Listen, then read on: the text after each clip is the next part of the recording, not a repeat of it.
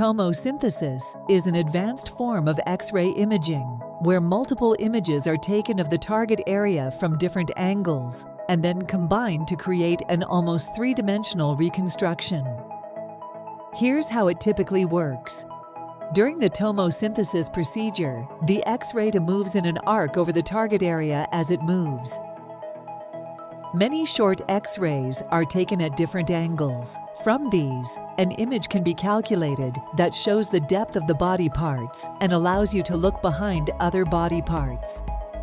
Why is this advantageous?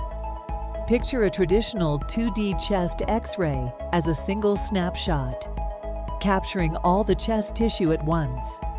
In this image, one feature might hide in the shadow or layers of another, leading to false alarms about abnormalities, or alternatively, hiding a physically small problem behind a larger bone or organ.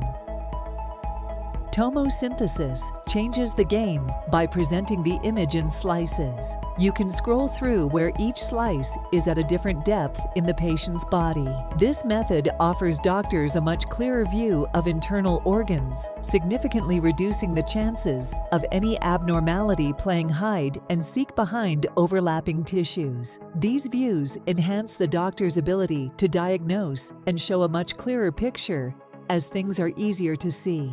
It also decreases the probability of a patient being called back for a second examination, as doctors get a more detailed, comprehensive first look.